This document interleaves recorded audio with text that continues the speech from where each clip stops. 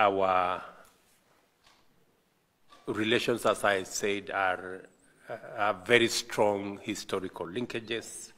We have fraternal bonds of friendship, shared values, and common aspirations for the socio-economic development of our two countries.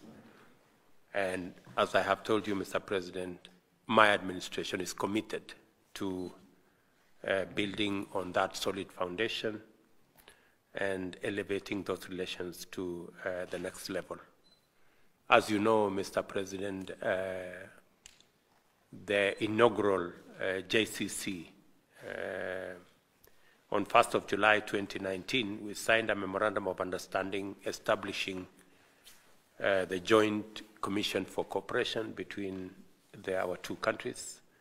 We hosted the inaugural Kenya-South Sudan JCC.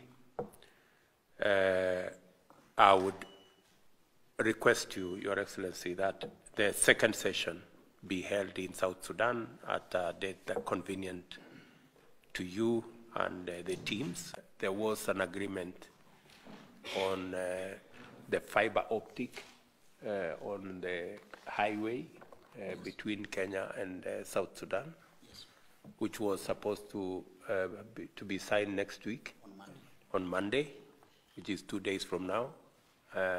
We were proposing that because all the items have been agreed, and you and me are here, Mr. President, we can actually do the signing here and conclude it, because I think all the items have been agreed. Again, if the two teams can agree, we can witness that agreement, because the digital space, internet and fiber optic and what comes with it is really the future, both for Kenya and for South Sudan.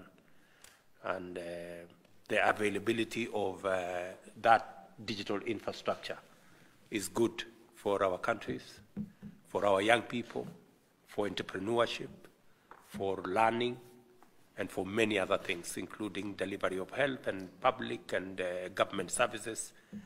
It will be a very welcome development. As you are aware, Your Excellency, in Kenya, we are moving all government services to the digital space. We are in the final stages of setting aside land for South Sudan, both in Mombasa and in Lamu. The ministry is concerned, and my Minister for Lands is here to confirm to you, Your Excellency, that that process is ongoing.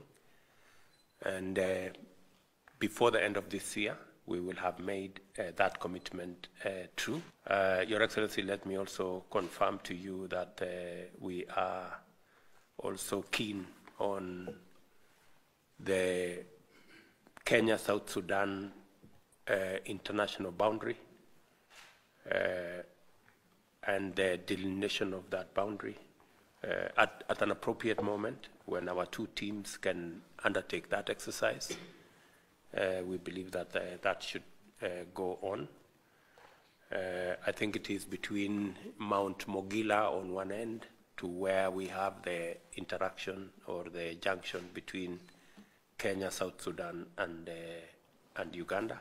Your Excellency, again, I think our ministers for infrastructure have agreed that we support the extension of the road from Kenya all the way to Juba, that we work with the World Bank or other institutions that are willing. I think the World Bank have shown interest, and that road will be a trans-boundary road connecting our two countries as part of the LAPSET corridor.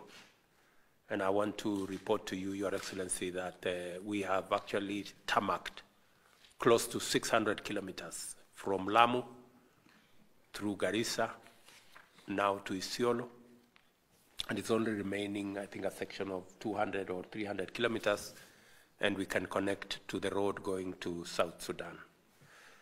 That would significantly reduce the cargo distance between Juba and Lamu or Mombasa, for that matter, and make business and trade and imports and exports a lot more convenient for our two countries.